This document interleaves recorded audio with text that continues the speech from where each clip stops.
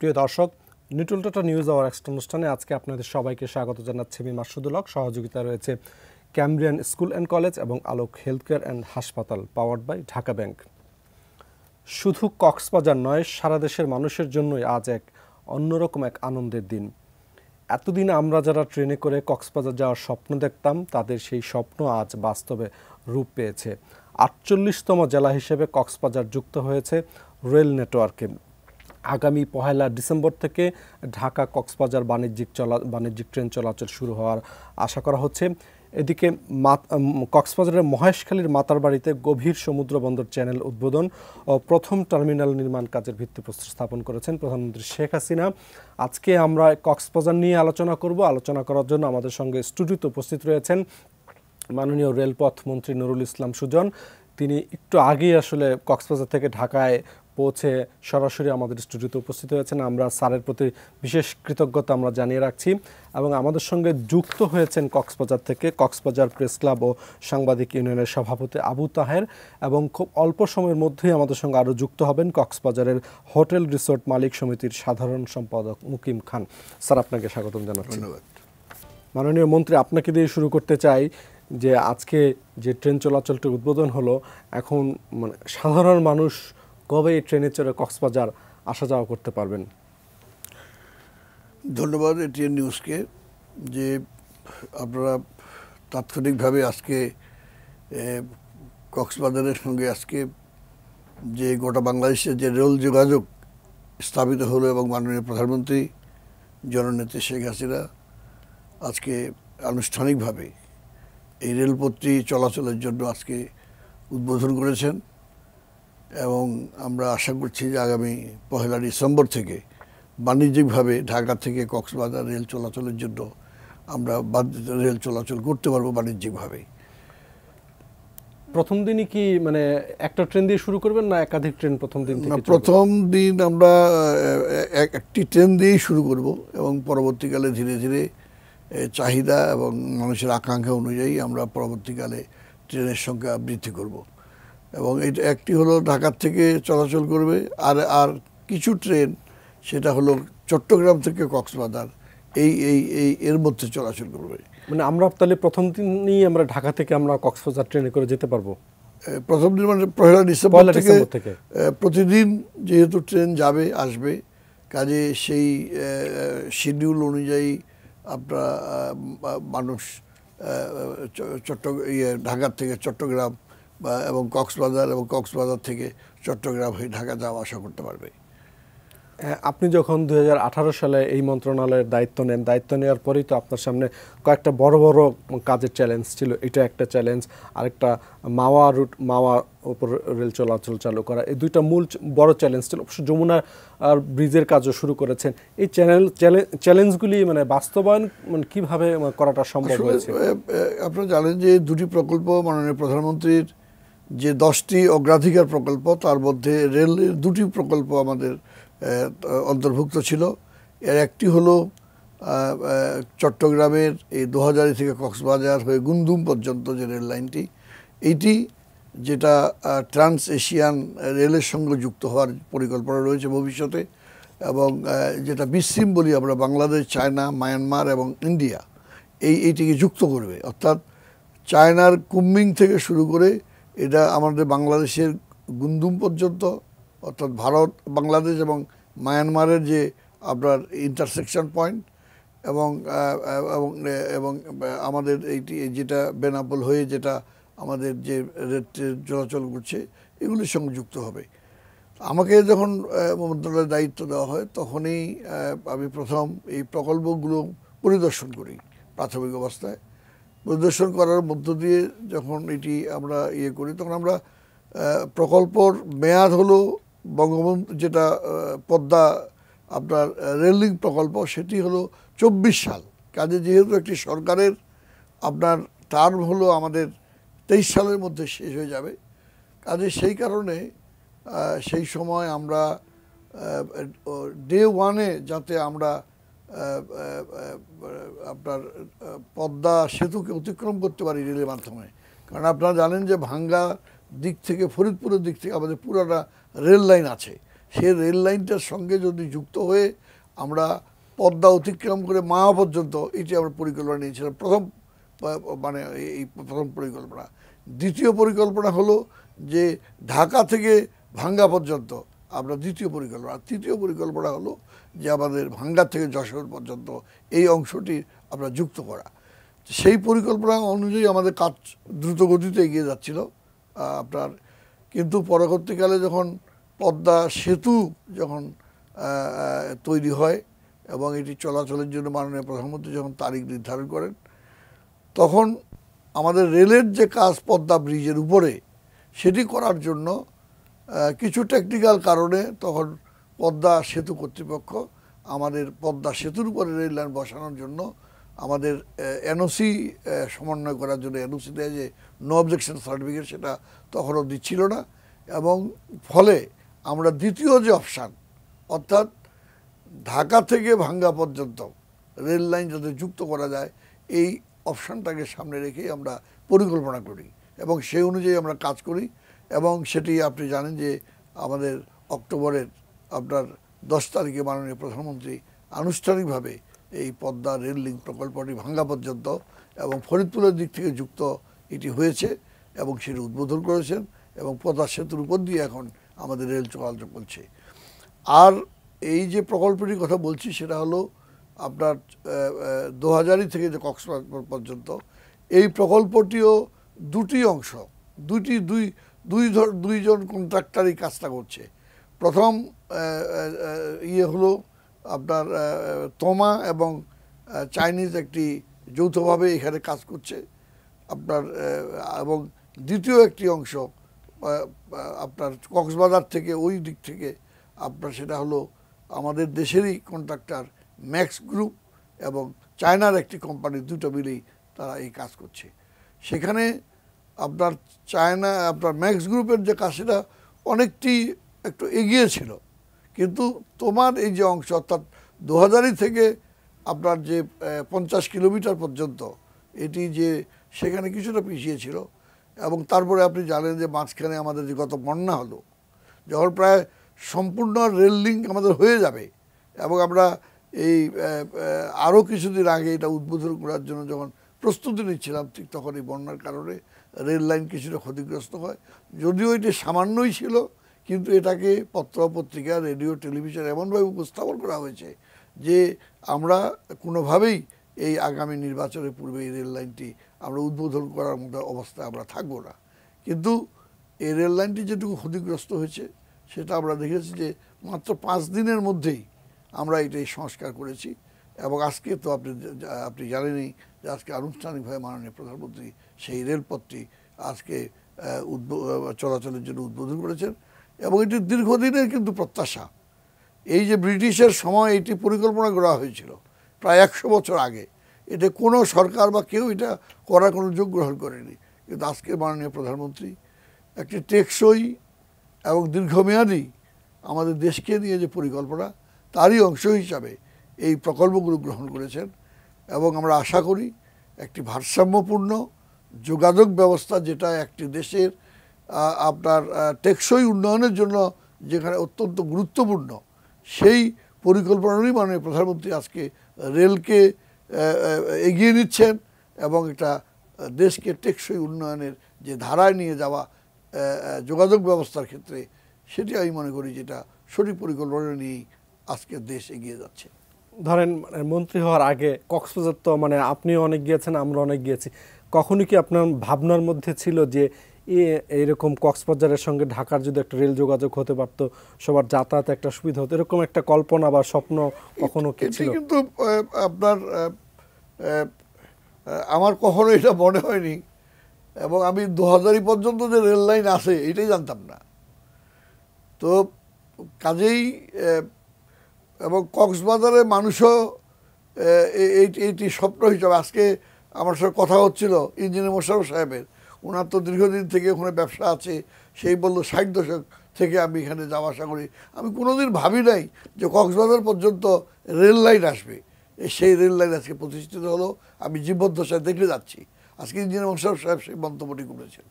কাজেই এটি স্বপ্ন শুধু কক্সবাজারের মানুষের নয়, এই প্রকল্পটি যখন আমাকে দায়িত্ব দেওয়া হয়, বন্ধুবান্ধব আমাদের যারা আছে, যেখানে যারাই আছে, আমাদের যারা মন্ত্রিপরিষদের সদস্য বলেন, মাননীয় সংসদ সদস্য বলেন, আমি যেহেতু লয়ার, আমাদের মাননীয় বিচারপতিরা বলেন, সিনিয়র লয়াররা বলেন, তো প্রায় জিজ্ঞাসা করে কবে নাগাদ আমরা ট্রেনে একটা করে বিস্ময়ের কক্সবাজার যাব, থাকে যে যেতে পারবো, যাওয়া যাবে কিনা, কবে নাগাদ যাব।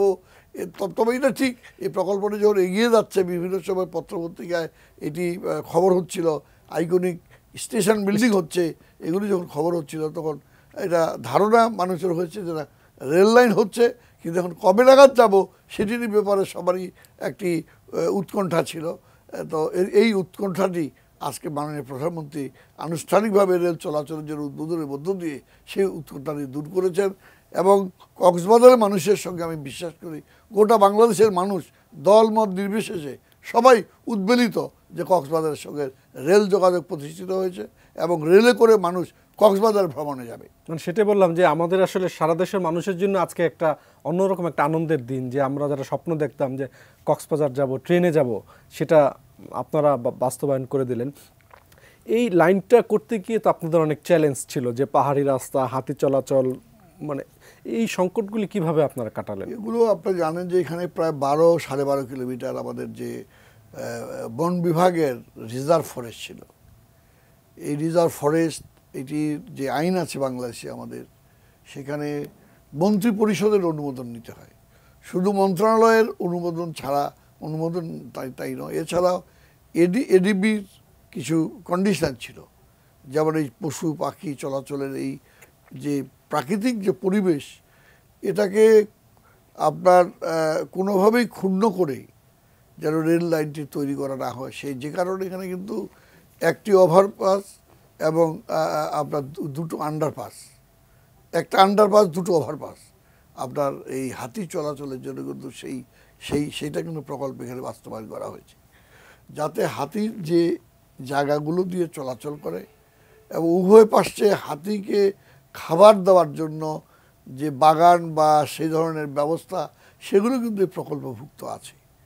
কাজে আমরা সেই জিনিসগুলো কিন্তু লক্ষ্য করে, এবং কোনোভাবে যেমন আপনার এই গত বন্যায় যেটি হঠাৎ করে হয়েছে এবং সেখানে অনেকে অভিযোগ করেছে এই লাইনের কারণে, রেল লাইনের কারণে বন্যা দীর্ঘমেয়াদী হয়েছে, কিন্তু আমরা যেগুলো আইডেন্টিফাই করেছি, যদিও আমরা মনে করছি যে এটির কারণে হয়নি, হঠাৎ বন্যার কারণেই।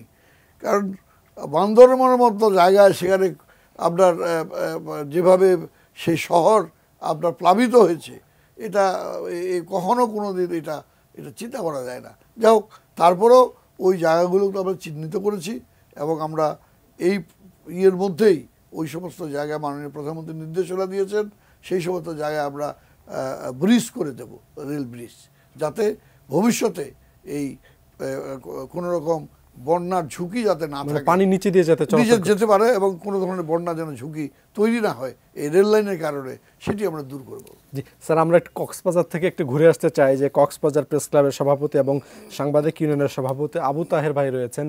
তাহের ভাই, আপনার কাছ থেকে আমরা একটু জানতে চাইব যে এই আজকে রেল চলাচলটা উদ্বোধন হলো, মাতারবাড়িতে প্রজেক্ট উদ্বোধন হলো, সব মিলিয়ে মানে আমরা আজকে আমাদের অনুষ্ঠানটার নাম দিয়েছি আলোকিত কক্সবাজার।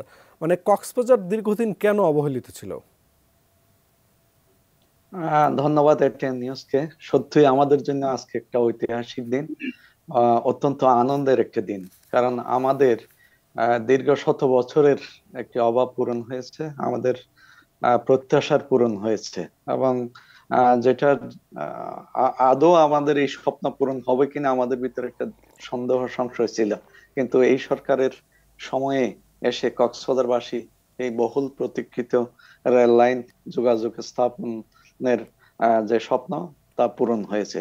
আমি ধন্যবাদ জানাই মাননীয় প্রধানমন্ত্রীকে, রেলমন্ত্রীকে এবং সংশ্লিষ্ট সকলেই যারা অক্লান্ত পরিশ্রম করে নির্ধারিত সময়ের আগেই এই প্রকল্পটা চালু করা সম্ভব হয়েছে। আমি ব্যক্তিগতভাবেও জানি মাননীয় রেলমন্ত্রী অসংখ্যবার কক্সবাজারে এসেছেন, পরিদর্শন করেন, কাজের তদারক করেছেন, এবং যারা কাজের সংশ্লিষ্ট তাদের বিভিন্ন ধরনের চাপ প্রয়োগ করেছেন, নির্দেশনা দিয়েছেন। যাই হোক, যেটা হচ্ছে আমরা মনে করি এই রেল লাইন উদ্বোধনের মাধ্যমে শুধুমাত্র যে পর্যটনের ক্ষেত্রে প্রসার হবে সেটা না, এই এলাকার অর্থনৈতিক সমৃদ্ধিও হবে। পাশাপাশি মন্ত্রী মহোদয় তো বললেনই, এই রেল লাইনকে কেন্দ্র করে একটা আন্তর্জাতিক যোগাযোগের হাবও তৈরি হবে। আজকে প্রধানমন্ত্রী যে বক্তব্য রেখেছেন, ওনার বক্তব্যের মধ্যেও কিন্তু অনেক ধরনের সম্ভাবনার বার্তা তিনি দিয়েছেন। তিনি বলেছেন যে এই রেল রাস্তাকে সারা বাংলাদেশের সাথে সংযুক্ত করে কক্সবাজার যেন পর্যটনের যে অপরূপ সৌন্দর্য সেটা যেন সারা বাংলাদেশের মানুষ দেখতে পারে, সেই যোগাযোগটা তিনি আহ, করে দেবেন এবং রেল মন্ত্রণালয়কেও সেই নির্দেশনার কথা বলেছেন। একই সাথে আপনি জানেন যে মাতারবাড়িতে আজকে অনেকগুলা প্রকল্প, সেখানেও মাননীয় প্রধানমন্ত্রী উদ্বোধন করেছেন এবং তিনি বলেছেন যে এই উন্নয়ন প্রকল্প সুফল যেন আরো সমৃদ্ধ হয়, আরো ভালো হয়, সেই কারণ সেটার সম্ভাবনা লক্ষ্য করেই এই রেল লাইন সম্প্রসারণ করা হবে মাতারবাড়ি পর্যন্ত। তিনি আরেকটা লাইনের কথাও আজকে ওনার বক্তব্যের মধ্যে দিয়ে বলেছেন আমাদেরকে। একই সাথে পর্যটনের কথাও তিনি বলেছেন, ব্যবসা বাণিজ্যের কথা বলেছেন, বিদেশি পর্যটক যেন কক্সবাজারে সহজে আসতে পারেন সেই সম্ভাবনার কথাও বলেছেন। তো আমরা মনে করি কক্সবাজারবাসী না, সারা বাংলাদেশের মানুষ এই রেল লাইন থেকে উপকৃত হবে এবং দেশ আরো এগিয়ে যাবে। আর একটা বিষয় হচ্ছে যে প্রকল্পগুলো আজকে উদ্বোধন হয়েছে, অনেকগুলো প্রকল্প, সেখানে কিন্তু অগ্রাধিকার প্রকল্প রয়েছে, বিদ্যুৎ প্রকল্প রয়েছে, সেখানে কিন্তু আহ, আমাদের গভীর সমুদ্র বন্দরের যে চ্যানেল, সেটাও আজকে উদ্বোধন করা হয়েছে এবং প্রথম টার্মিনাল এছাড়াও নির্মাণ কাজে অনেকগুলো, ভিত্তিপ্রস্তর স্থাপন করা হয়েছে। হ্যাঁ, ভিত্তিপ্রস্তর স্থাপন করা হয়েছে কয়েকটি প্রকল্পের। তারপরেও অনেকগুলা সড়ক, অনেকগুলা সেতু আহ উদ্বোধন করা হয়েছে। বিশেষ করে বাঁকখালী নদীর উপর যে বড় সেতুটি উদ্বোধন করা হয়েছে, এই সেতু দিয়ে কিন্তু রেল তো আছে, রেলের উদ্বোধন হয়েছে, কিন্তু বাঁকখালী যে সেতুটা আজকে উদ্বোধন হলো সেই সেতু দিয়ে কিন্তু চট্টগ্রামের সাথে সড়ক যোগাযোগ একটা খুব সম্ভাবনা, এবং এই সড়ক যোগাযোগের অনেক কিলোমিটার দৈর্ঘ্য, যেটা কিলোমিটার কমে যাবে এবং পর্যটকরা সেই সড়ক যোগাযোগ ক্ষেত্রটাও ব্যবহার করতে পারবেন। সেটাও একটা সম্ভাবনা আমাদের জন্য তৈরি হলো এই বাঁকখালী। আরেকটা ব্যবসা হচ্ছে পর্যটন শহর, ছোট্ট শহর কক্সবাজার। আহ এই ব্রিজের কারণে এই শহরটা কিন্তু অপর পাশে বাঁকখালী নদীর অপর পাশে সম্প্রসারিত হবে, পর্যটনের জন্য নতুন একটা দিগন্ত তৈরি হবে। আমি যতটুকু জানি পর্যটন মন্ত্রণালয় এই বাঁকখালী নদীর ওপারে কিন্তু অনেকগুলো প্রকল্প তারা গ্রহণ করেছে। সেখানে কিন্তু বঙ্গবন্ধু টাওয়ার হতে যাচ্ছে, সেখানে পর্যটন কেন্দ্র হতে যাচ্ছে, সেখানে জেটি হবে এবং আন্তর্জাতিক নৌ যোগাযোগের একটা সম্ভাবনা ওই পারে তৈরি হবে। সুতরাং এই সেতু দিয়ে সেই সম্ভাবনাও আমাদের জন্য আজকে একটা তৈরি হলো।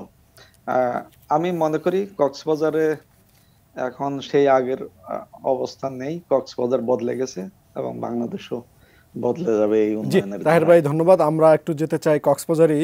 হোটেল রিসোর্ট মালিক সমিতির সাধারণ সম্পাদক মুকিম খান রয়েছেন। যে মুকিম ভাই, আমরা জানি যে কক্সবাজারে প্রায় প্রতি বছরে প্রায় 60 লাখ পর্যটক আসেন। স্বাভাবিকভাবেই রেল চলাচলটা যেহেতু শুরু হয়েছে, এইটার কারণে পর্যটকের আগমনটা আরও অনেক বাড়বে। এই বাড়তি পর্যটকের সেবা দেওয়ার জন্য আসলে আপনাদের প্রস্তুতিটা কতটুকু আছে? জি, ধন্যবাদ জানাই। প্রথমে প্রথমে আন্তরিক ধন্যবাদ জানাই মাননীয় প্রধানমন্ত্রীকে এবং ধন্যবাদ জানাই রেল মন্ত্রণালয়ের মাননীয় মন্ত্রীকে। আমাদের কক্সবাজার তথা পর্যটন ব্যবসায়ীদের দীর্ঘদিনের স্বপ্ন পূরণ হয়েছে। এই স্বপ্নের মাধ্যমে আমরা কক্সবাজার পর্যটন শিল্পের যে নতুন অগ্রগতি দেখতে পাবো এবং নতুন অগ্রগতি সাধিত হবে, সেই উপলক্ষে আমরা যে বিনিয়োগ করে রেখেছি এখানে, আমরা যারা পর্যটন ব্যবসা আছি, আমাদের বিনিয়োগ ইনশাল্লাহ সফলতার মুখ দেখবে বলে আমরা আশা করি।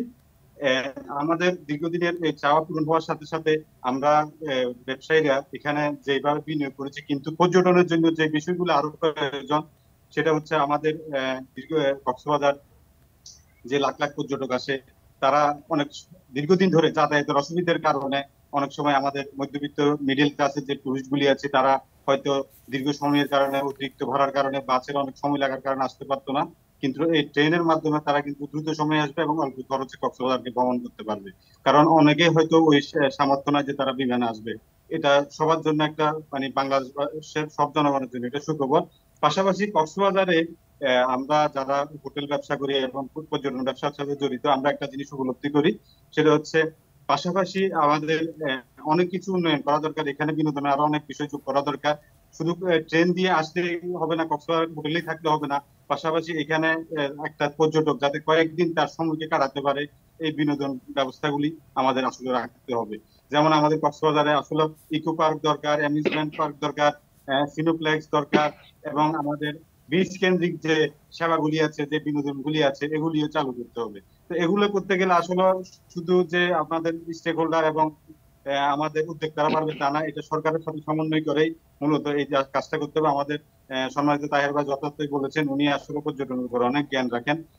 উনি ওনার সাথে আসলে সব সংস্থার অনেক সময় এই বিষয়ে কথা হয়, আমরাও থাকি। আমাদের এই মূলত হচ্ছে আমাদের সমন্বয়হীনতার অভাবে অনেক কিছুই আমাদের ঘাটতি থেকে যায়। তো আমরা মনে করি যখন ট্রেন আসবে তখন আমাদের যে অ্যাকোমোডেশনের একটা ব্যবস্থা আছে অলরেডি, আমাদের প্রায় 450 থেকে 500 হোটেল মোটেল কটেজ রয়েছে, এখানে 1 থেকে 1.5 লক্ষ লোকের অ্যাকোমোডেশন করা যায়। এরপর এখন নতুন করে আরো বিনিয়োগ হবে, আরো হোটেল রিসোর্ট তৈরি হবে। তো এগুলির কারণে অনেক পর্যটক আসবে এবং থাকার মতো একটা সুব্যবস্থা হবে। কিন্তু পর্যটকদের যে নতুন নতুন বিনোদনের ক্ষেত্রগুলো আমাদের সৃষ্টি করতে হবে। পাশাপাশি এই রেলকে ব্যবস্থাপনায় যাতে কোনো ধরনের ত্রুটি না থাকে, পর্যটকরা এবং সুন্দরভাবে যাতে সেবা পায়, রেলে করে সেই ব্যবস্থাপনা করতে হবে।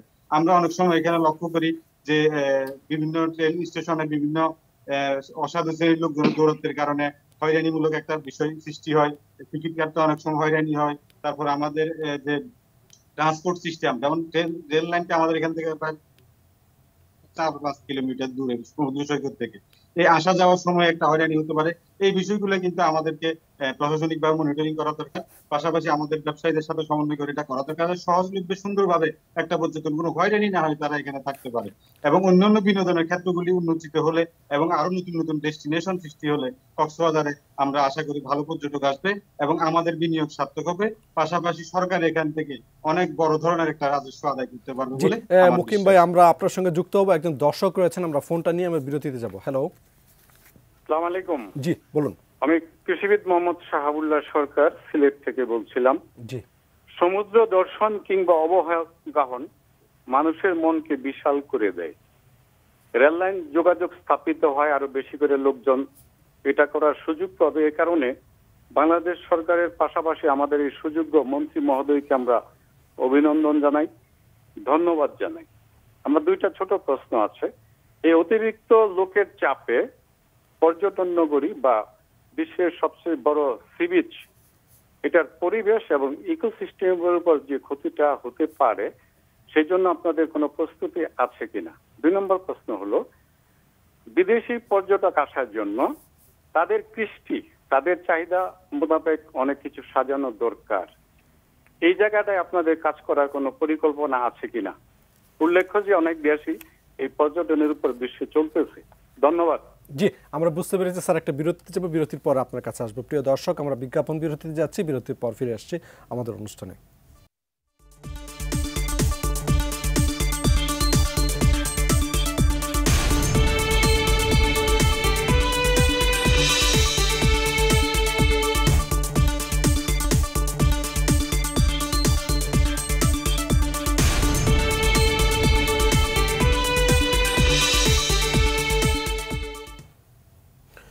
প্রিয় দর্শক, বিজ্ঞাপন বিরতির পর আমরা আবারও ফিরে এলাম Nitol tata news hour extra অনুষ্ঠানে। একজন দর্শক রয়েছেন, আমরা ফোনটা নিতে চাই। হ্যালো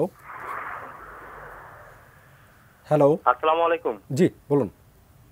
আমি রংপুর মিঠাপুকুর থেকে আলামিন। জি, আমার প্রশ্ন হচ্ছে, স্মার্ট বাংলাদেশে স্মার্ট সব অবকাঠামো এবং আধুনিক ও উন্নত মানের সব রেল বা রেল লাইন, স্মার্ট টার্মিনাল, এটা আসলে বাংলাদেশের জনগণের জন্য বিশাল একটা পাওয়া। কিন্তু আমার প্রশ্ন হচ্ছে, উপর উল্লেখিত বিষয়গুলো যারা দেখভাল করবেন তারা কতটা স্মার্ট, আধুনিক বা উন্নত মানের, দুর্নীতিমুক্ত মনের অধিকারী হবেন? জি মাননীয় মন্ত্রী, আপনার কাছে দিতে চাই যে আপনারা স্মার্ট বাংলাদেশ করছেন, স্মার্ট অবকাঠামো করছেন, কিন্তু এগুলি ব্যবস্থাপনায় যারা যুক্ত থাকবেন তারা কতটা স্মার্ট? না, এটা তো ধরেন যে আমরা ধারাবাহিকভাবে তো একটা দেশকে গড়ে তোলার জন্য আমরা একটা পরিকল্পনা নিয়ে সামনের দিকে এগিয়ে যাচ্ছি। 96 সালে যখন মাননীয় প্রধানমন্ত্রী আপনার ডিজিটাল বাংলাদেশের কথা বলছিলেন, তখন কিন্তু মানুষ এটাকে খুব বেশি এটার গুরুত্ব দেয় নাই যে ডিজিটাল বাংলাদেশটা আবার কি।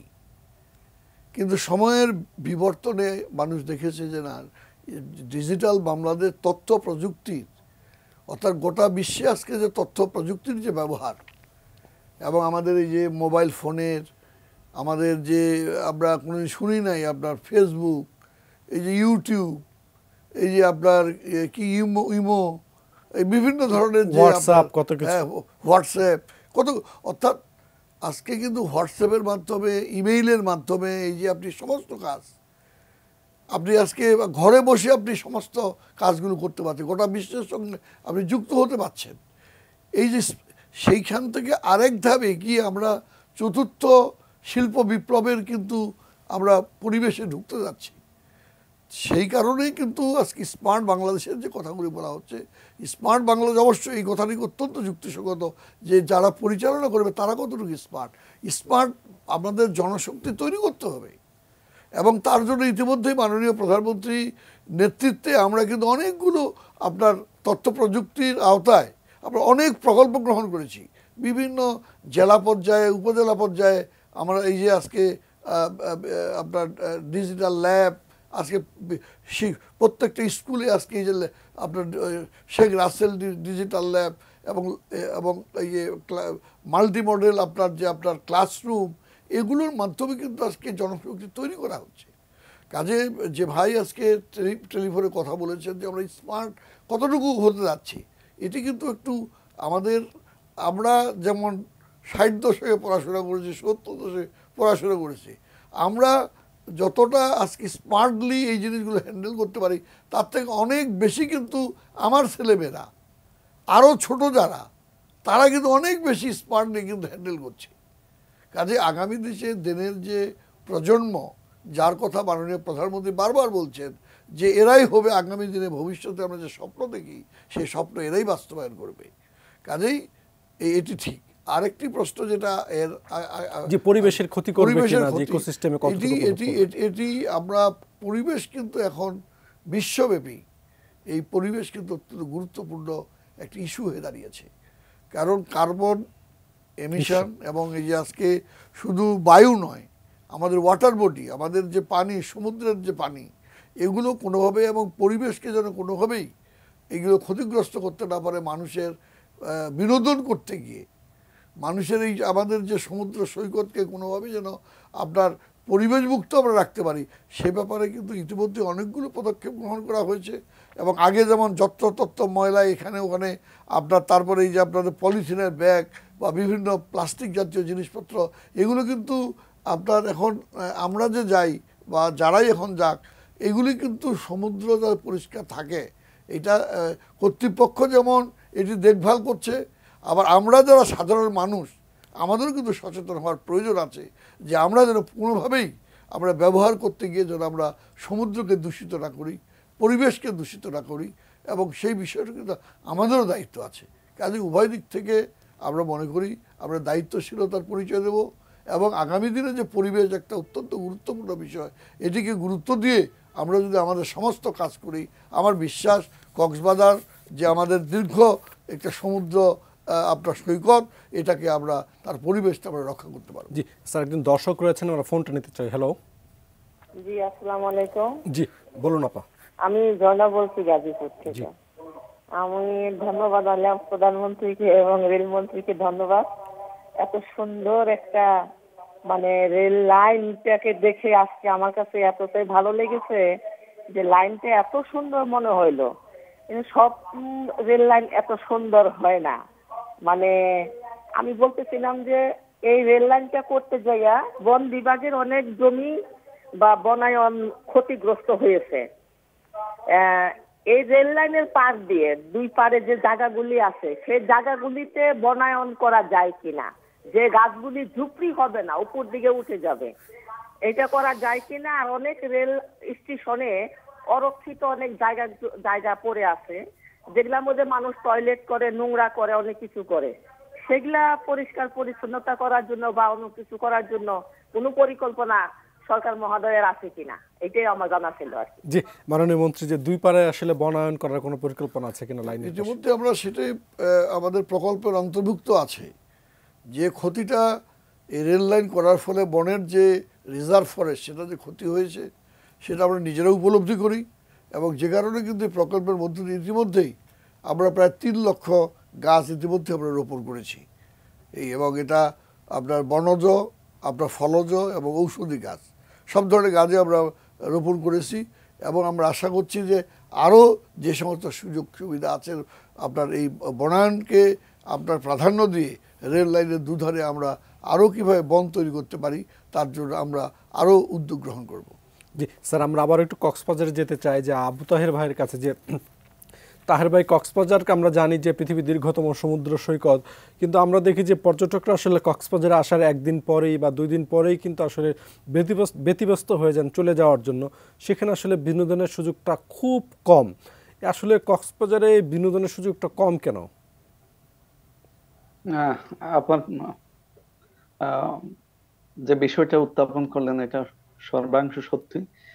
কক্সবাজারে দেশের প্রধান পর্যটন কেন্দ্র আমরা বলি কক্সবাজারকে, কিন্তু কক্সবাজারে যে পর্যটকরা আসবে তাদের জন্য যে সুযোগ সুবিধা তৈরি করা সেটা আমরা করতে পারি নাই। শুধুমাত্র যে সমুদ্র দেখার জন্য পর্যটকরা কক্সবাজার আসে তা নয়, এখন রেল যোগাযোগ হওয়ার কারণে নতুন একটা সম্ভাবনা হয়েছে। যেমন আগে কক্সবাজারে পর্যটকরা আসতো এই নভেম্বর থেকে জানুয়ারি পর্যন্ত, এই 3 মাস সময়, অর্থাৎ পর্যটন মৌসুম আমরা এটাকেই বলি। ওই সময়ে হোটেলগুলো, বিশেষ করে বন্ধের দিনে হোটেলে কক্ষ বরাদ্দ পাওয়াই কষ্টকর হতে হয় না। এখন রেল যোগাযোগ হওয়ার কারণে সারা বছর পর্যটক আসবে এটা নিশ্চিতভাবে বলা যায়। কারণ যারা সমুদ্র দেখে তারা উত্তাল সমুদ্র দেখার জন্য আগ্রহী হয়, এবং বর্ষায় তাকে সমুদ্র খুবই উত্তাল, তখন তার সৌন্দর্যটা অতুলনীয়, অসাধারণ। সুতরাং পর্যটকরা কিন্তু এতদিন যোগাযোগের কারণে এই মৌসুমে আসার জন্য তাদের বাধা বা একটা বড় বাধা ছিল, সেই বাধা অপসারণ হয়েছে। তবে মুকিম হাম যে কথাটা বললেন যে নিরাপত্তার ইস্যুটি, যে আইকনিক স্টেশনটি করা হয়েছে এটা শহর থেকে 3 কিলোমিটার দূরে। পর্যটকরা যখন সেই 3 কিলোমিটার দূরে স্টেশনে তারা নামবে, সেখান থেকে আবার শহরে আসতে যে তাদের যে যোগাযোগটা সেটাও সহজ করতে হবে। সেখানে আইকনিক যে রেল স্টেশন, সেখানে আরো কিছু সুযোগ সুবিধা তৈরি করা উচিত। যেমন আমাদের বিমানবন্দরের মতো এবং বিদেশে যে রেল স্টেশন গুলো আছে সেই আদলে এখানে কিন্তু যানবাহনের জন্য কাউন্টার থাকা দরকার। সেখানে কিন্তু নিবন্ধন থাকবে, এবং এটা পর্যটনের নিরাপত্তার বিষয়টি মাথায় রেখেই করা উচিত। সেখানে নিবন্ধন করেই একজন পর্যটক নির্ধারিত গাড়ি নিয়েই শহরে আসবে, তাহলে তাদের এই যাতায়াতে তারা নিরাপত্তাহীনতায় থেকে মুক্ত থাকবে। এবং ওই যানবাহনগুলো রেজিস্ট্রেশনের আওতায় থাকবে, কোনো দুর্ঘটনা হলে তারা জবাবদিহিতার আওতায় থাকবে। এই ধরনের কিছু পর্যটকদের সুযোগ সুবিধা সেখানে তৈরি করা দরকার। আরেকটা বিষয় যেটা আপনি আপনার বিষয়ে বললেন যে বিদেশি পর্যটকরা আমাদের প্রতিবেশী দেশগুলোতে ব্যাপক হারে বিদেশি পর্যটক যাচ্ছে, কিন্তু সেই তুলনায় বাংলাদেশে এখন বিদেশি পর্যটক আসার যে সংখ্যাটা একেবারেই কমে যাচ্ছে।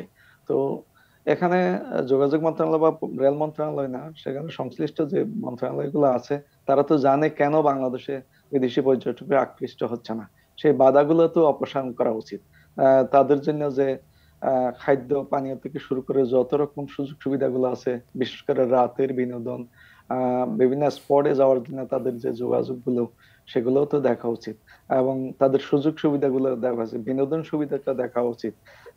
এগুলা যদি, এই বাধাগুলা অপসারণ দরকার। আরেকটা হচ্ছে যারা বিনিয়োগ করে, পর্যটনের বিনিয়োগকারী, তাদেরও অনেক বাধা সম্মুখীন হতে হয়। যেমন এখানে ওয়ান স্টপ সার্ভিস দেওয়া হয় না, নানা দপ্তর থেকে নানাভাবে সনদ নিতে হয়, অনুমতি নিতে হয়। একটা ভাসমান রেস্টুরেন্ট নামাবে বা একটা জাহাজ নামাবে, তারা যে বছরের পর বছর দৌড়াদৌড়ি করে এই সনদগুলা, তাদের অনুমতিগুলা নিতে হয়। এতেও অনেক বিনিয়োগকারী উৎসাহ হারিয়ে ফেলে। আবার যখন অনুমতি দেওয়া হয়, বিশাল একটা বিনিয়োগ করে তারা যদি 6 মাস 1 বছরের জন্য অনুমতি পায়, সেক্ষেত্রে তো তারা এগিয়ে আসবে না। সুতরাং তাদের বিনিয়োগের পথটাও সহজ করে দেওয়া উচিত। যত বিনিয়োগ হবে তত বিদেশি পর্যটকরা আকৃষ্ট হবে। আর একটা দুঃখজনক বিষয় হচ্ছে আমাদের কিন্তু একটা নো ইমিগ্রেশন নেই। এই 18 সালে বিদেশি একটা জাহাজ এসে নো ইমিগ্রেশনের কারণে ওই পর্যটকরা কিন্তু কক্সবাজারে নামতে পারেনি, তারা কক্সবাজারের সৌন্দর্যটা দেখতে পারেনি। এটা দীর্ঘদিনেও কেন হচ্ছে না সেটাও একটা বিষয়। তো আমি বলবো যে এই ধরনের সমস্যাগুলো তো দূর করা উচিত। একটা বিদেশি পর্যটক, এই কয়েকদিন আগে একদম বিদেশি পর্যটক এসে তার ডলার ভাঙাইতে পারছিল না, এখানে মানি চেঞ্জার নাই। তো একটা পর্যটন কেন্দ্রে যদি বিদেশিরা যে ডলার নিয়ে আসে সেটা যদি ভাঙাতে না পারে, তো পর্যটন কিভাবে হয়? এইগুলা ছোটখাটো অনেক, আবার বড় বড় বিষয় এগুলো জি আছে, জি সেগুলো জি আমরা বুঝতে অবশ্যই পেরেছি তাহের ভাই। এরকম আমরা একটা বিরতিতে যাব, বিরতির পরে আমরা মুকিম ভাইয়ের কাছ থেকে একটু শুনবো। প্রিয় দর্শক, আমরা বিজ্ঞাপন বিরতিতে যাচ্ছি, বিরতির পর ফিরে আসছি আমাদের অনুষ্ঠানে।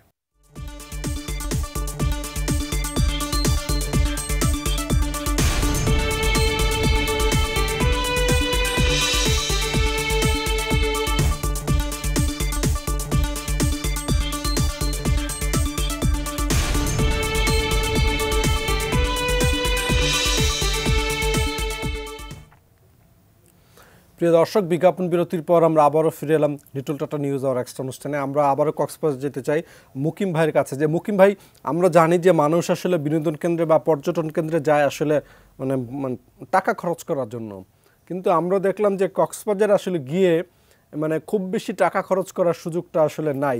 অর্থাৎ যেটা বলছি যে বিচ কেন্দ্রিক যে অ্যাক্টিভিটি বা কর্মকাণ্ডগুলি আমরা দেখি পৃথিবীর বিভিন্ন দেশে, এটা আসলে কক্সবাজারে অনুপস্থিত। যেই কারণে বলা হচ্ছে যে কক্সবাজারের যত সম্ভাবনা ছিল সেই সম্ভাবনাকে আসলে আমরা কাজে লাগাতে পারছি না।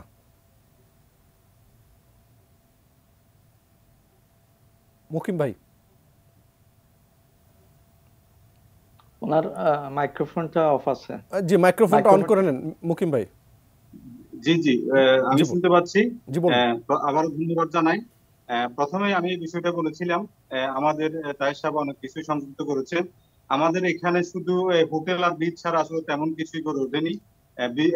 আমাদের বিনোদনের যে ব্যবস্থা থাকে দরকার, একটা পর্যটক মানে সে কেন কক্সবাজার আসবে, সে কেন একটা ট্যুরিজম স্পটে যাবে, অর্থাৎ তার পরিবার বলেন আর সে ব্যক্তিগত বলেন অথবা অন্য কোনো কেন্দ্রিক বলেন, তার বিনোদনগুলি থাকতে হবে, বিনোদনের ব্যবস্থাগুলি এখানে থাকার দরকার।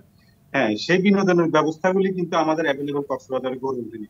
আমরা যদি উন্নত বিশ্বের দিকে যাই, পর্যটন রিলেটেড যে দেশগুলি আছে তাদের দিকে যদি আমরা তাকাই, তাহলে আমরা দেখি যে ওখানে বিনোদনের অনেকগুলি অপশন ওরা রেখেছে, কিন্তু আমাদের এখানে কিছু নেই। ইভেন কি আমাদের কক্সবাজারটা এখন পর্যন্ত ভালো মানে সিনোপ্লেক্স হয়নি, অর্থাৎ সন্ধ্যার পরে যে একটা পর্যটক তার পরিবার পরিজন নিয়ে অথবা সে ব্যক্তিগত একটা মুভি দেখবে সে ব্যবস্থা নেই। এখন বিচ ছাড়া আমাদের এখানে একটা ইকো পার্ক নাই, একটা অ্যামিউজমেন্ট পার্ক নাই, আমাদের এখানে একটা বিশ্বমানের চিড়িয়াখানা নাই, মানে পর্যটন কেন্দ্রিক যে বিনোদন গুলো থাকে এগুলো আসলে কিছু নেই। শুধু আমরা পর্যটন সেক্টরে পাবলিক ইনভেস্টমেন্ট করে উদ্যোক্তারা যা করেছি, হোটেল মোটেল গেস্ট হাউস এগুলোই বিদ্যমান। এগুলো আসলে একার পক্ষে সম্ভব না, আমাদের উদ্যোক্তাদের পক্ষে সম্ভব না। এগুলা সব শ্রেণীর পেশার লোকদের সাথে সমন্বয় করে প্রশাসনকে দিয়ে এই বিষয়গুলি আসলে করার দরকার। প্রশাসনের উদ্যোগ নিতে হবে, ওখানে আমরা ব্যবসায়ীরা বিনিয়োগ করবো। বিষয়টা হচ্ছে এরকম। আমার আরেকটা আপনাদের মাধ্যমে আমার মন্ত্রীমহোদয়ের কাছে আরেকটা অনুরোধ থাকবে, যেহেতু আমাদের একটা আইকনিক রেল স্টেশন হয়েছে এবং এটার মাধ্যমে প্রচুর পর্যটকের সমাগম কক্সবাজার হবে, স্বল্প সময়ে স্বল্প খরচে পর্যটকরা কক্সবাজার ভ্রমণ করার একটা সুযোগ পাবে। আমরা চাচ্ছি যে কক্সবাজার রেল স্টেশনটা যাতে যে কর্মকর্তা কর্মচারীরা থাকবে তারা যেন পর্যটন বান্ধব হয় এবং ফ্রেন্ডলি আচার আচরণ করে, পর্যটন ফ্রেন্ডলি ট্যুরিজম ফ্রেন্ডলি আচার আচরণ করে, এবং তাদের সেবার মানটা হতে হবে এক ধরনের আমরা যেভাবে পর্যটন সেবা দিয়ে থাকি এরকম। তাহলে একটা পর্যটক যখনই স্টেশনে নামবে সে কোনো হয়রানির শিকার না হলে, তার কর্মীদের বিহেভিয়ার গুলো ভালো হলে সে তখন বুঝবে যে না, আমাদের কক্সবাজার সার্থক হয়েছে। আরেকটা অনুরোধ থাকবে আমার মন্ত্রী মহোদয়ের কাছে, স্টেশন এখান থেকে যেহেতু 4-5 কিলোমিটার দূরে, ওখান থেকে যদি আমাদের একটা সিটি বাসের ব্যবস্থা করা হয়, তাহলে পর্যটকরা স্টেশনে নেমে ওই সিটি বাসে করে বিদেশের মতো তারা তাদের গন্তব্যে এসে সুন্দরভাবে পৌঁছাতে পারবে, কোনো হয়রানির শিকার হবে না। এখন যদি আমরা হোটেল থেকে গাড়ি পাঠাই অথবা টমটম, সিএনজি, অটো রিক্সা এগুলো গিয়ে ভিড় করে, তখন পর্যটকরা নেমেই একটা হয়রানির শিকার হয়। এই বিষয়টা নজর দেওয়ার জন্য মাননীয় মুকিম ভাই, আমি শেষ করব, আপনি 30 সেকেন্ডে জবাব দিবেন। যেহেতু কক্সবাজারে রেল চালু হয়ে গেল আজকে থেকে, কক্সবাজারে পর্যটক যারা আসবেন তাদের জন্য কি হোটেল মোটেলে একটা ছাড়ের কোনো আপনারা প্রস্তাব বিবেচনা করছেন কিনা, বা একটা ঘোষণা আপনারা দিতে পারেন কিনা পর্যটকদের জন্য? তো সরি, আসলে বুঝতে পারিনি। যে প্রশ্নটি হচ্ছে যে যেহেতু আজকে ঢাকা থেকে কক্সবাজারের রেল চলাচলটা শুরু হয়ে গেল, পর্যটকদের জন্য আপনারা এই কারণে একটা বিশেষ একটা ছাড় ঘোষণা করতে পারেন কিনা, যে কক্সবাজারে পর্যটকরা আসলে আপনারা এই সময় পর্যন্ত একটা ছাড় দিবেন হোটেলের ক্ষেত্রে, হোটেল মোটেলের ক্ষেত্রে? আমাদের অলরেডি কক্সবাজারে এখন বর্তমানে 50 থেকে 60% আমরা বিভিন্ন হোটেলে ছাড় রয়েছে। হ্যাঁ, এই যেহেতু এখন বিভিন্ন দেশের অস্থিতিশীল পরিস্থিতির কারণে পর্যটক খুবই কমে গেছে, বাস সার্ভিস কম, আমরা বরঞ্চ এই ছাড়ের সাথে আরো কিছুটা 10% 15% আমরা ছাড় অ্যাড করতে পারি। এটা আমরা নিশ্চয়ই আমাদের সমিতির মাধ্যমে, আমার ব্যবসায়িক নেতাদের মাধ্যমে কথা বলে আমরা এটা ঘোষণা দেব। সেই কারণে আপনার কাছে দাবিটা জানিয়ে রাখলাম এবং আপনাকে ধন্যবাদ। তাহের ভাই, আপনার কাছে যেতে চাই, আপনি 30 সেকেন্ডে যদি কিছু বলতে চান মন্ত্রী মহোদয়কে বলতে পারেন, মাননীয় মন্ত্রী মহোদয় জবাব দেবেন।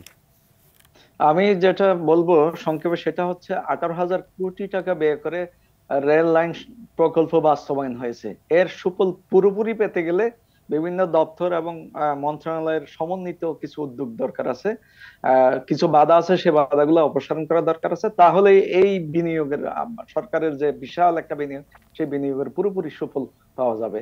জি, ধন্যবাদ আপনাদের দুজনকে। মাননীয় মন্ত্রী, আপনার কাছে যেতে চাই যে বলছেন যে কক্সবাজার যে আইকনিক রেল স্টেশন, সেখানে পরিবেশ বান্ধব কর্মকর্তা দেয়া যায় কিনা এরকম একটা দাবি উঠেছে। আপনারা কি আসলে এরকম কিছু ভেবেছেন কিনা? আমরা চিন্তা ভাবনা করছি আমরা আউটসোর্সিংয়ে যারা ভালো এই ধরনের ম্যানেজমেন্টগুলো করতে পারে, সেই ধরনের আউটসোর্সিংয়ের মাধ্যমে এই ম্যানেজমেন্টটা করার জন্য আমরা প্রাথমিকভাবে চিন্তা ভাবনা করছি।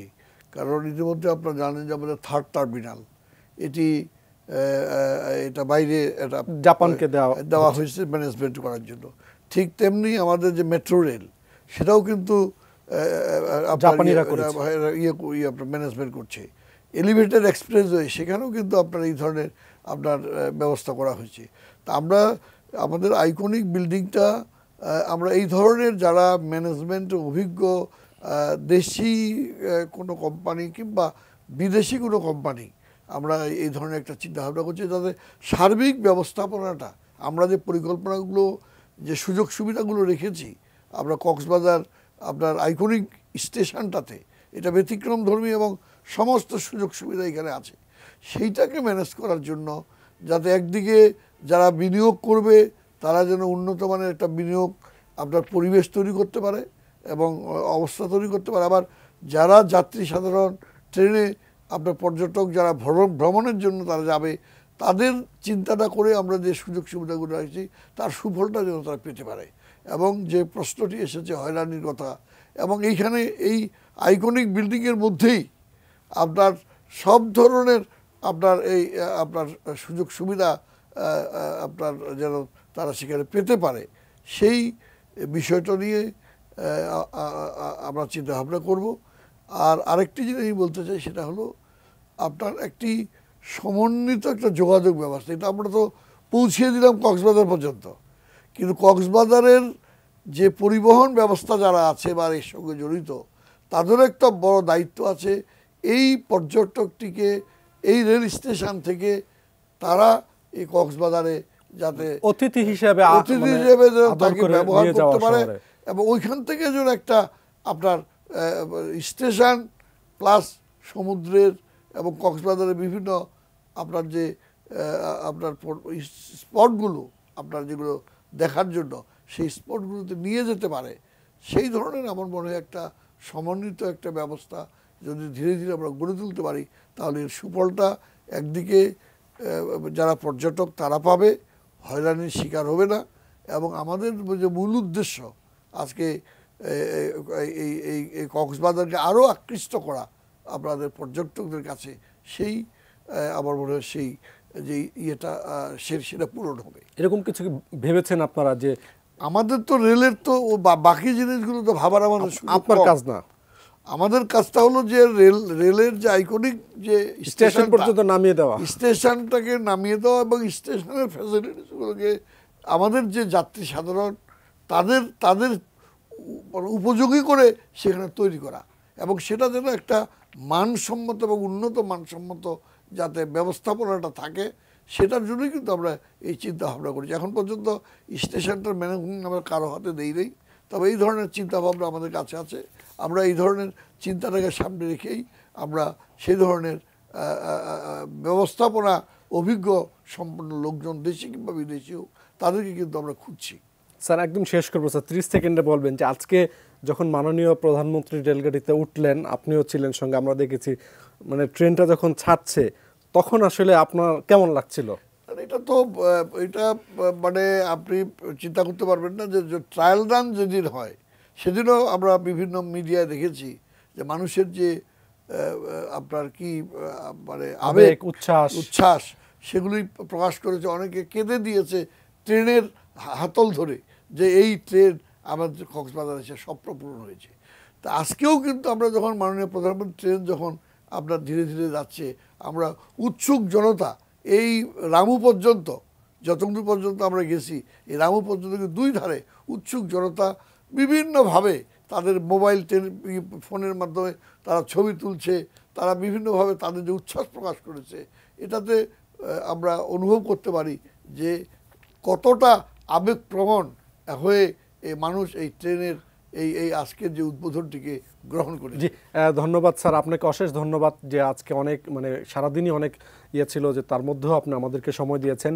প্রিয় দর্শক, আমাদের আজকের অনুষ্ঠানটি আমরা এখানে শেষ করছি। আপনারা ভালো থাকুন, সুস্থ থাকুন, এটিএন নিউজের সঙ্গেই থাকুন।